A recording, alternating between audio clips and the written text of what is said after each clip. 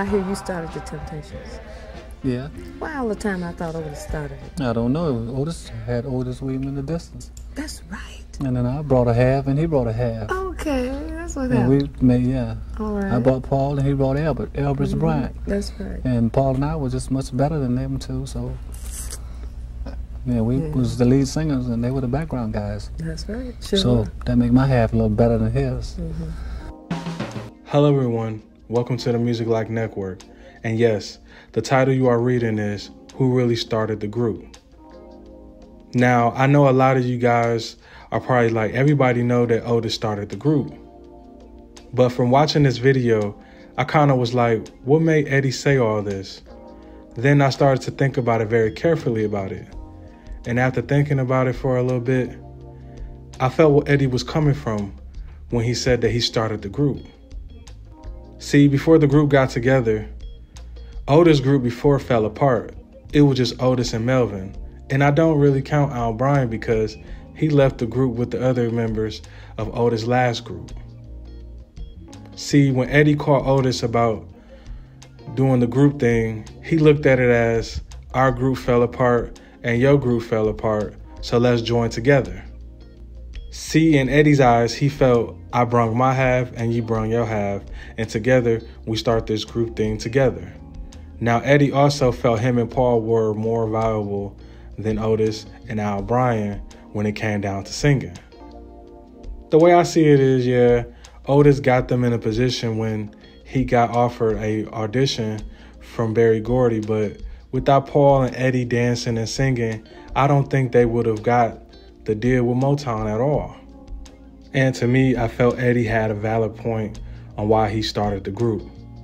But I also can see why some think Otis started the group.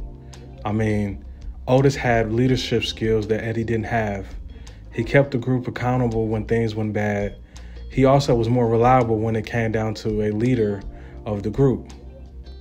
And if you want to go by what I said earlier when I said Eddie felt his side of the group was better, well, look at it like this. When Paul started getting sick and couldn't perform and stuff like that, it hurted Eddie on what to say or do because on his end, he couldn't say much because on his end wasn't strong like Otis' side of things. Even though Melvin was going through his issues with arthritis that could have stopped him from performing as well, but didn't. But Otis' side of the group was together and Eddie wasn't. Plus, I believe Berry had Otis back more than Eddie. I mean, Eddie himself even said that he felt Berry Gordy never liked him and stuff like that. Some said that could have been because of Diana Ross, but that's for a whole different video. But maybe that could have played a part. I believe there's a lot of things that was going on with the group we don't know. The thing that's crazy that people don't know is that Eddie wanted to leave the group way before he actually left. But I believe what made him stay with the group was because of Paul. Once Paul couldn't perform at all and was gone from the group completely, that is when Eddie decided to leave the group, period. I just wanted to have a great conversation about this because when I saw the video of Eddie saying that he started the group, it caught my attention. Another thing I was wondering about that might be off subject, but I always was wondering how would the other members of the group, like Eddie, Paul, Melvin, and David, would have thought of the Temptation movie. I'm curious on what they would have said and the things that they felt was true and wasn't true, you know? In so many ways, it's like the movie is from Otis' point of view, you know?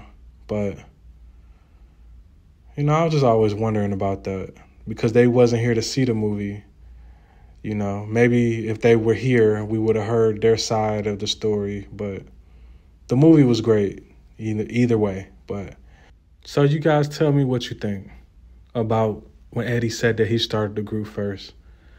Just leave a comment below and watch other videos from MusicLife Network. See you next time.